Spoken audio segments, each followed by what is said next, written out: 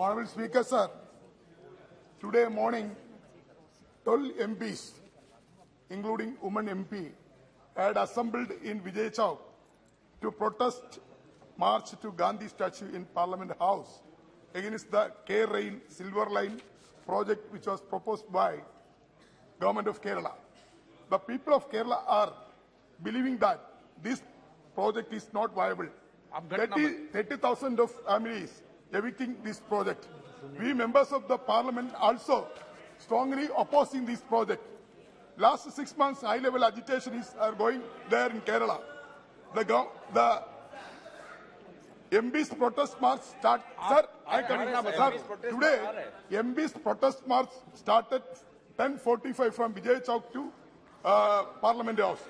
But Delhi police, without any provocation, Delhi police came forward and blocked us. Shame. They are not allowed to enter the Parliament House. Shame. We told the police officers, we are members of Parliament, we are going to Parliament. But they said, no, you are not shouting slogan.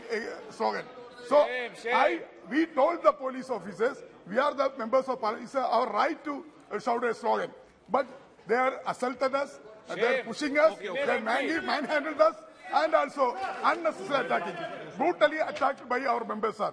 Sir, the honourable members, we are not provocating anything against the police. We are only protesting the people cause in Kerala.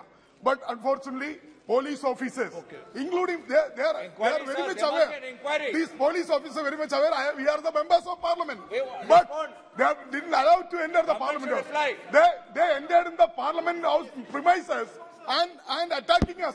These police officers entered the Parliament premises and attacking us. Sir, I would like to request Honourable Speaker only member, please. to ask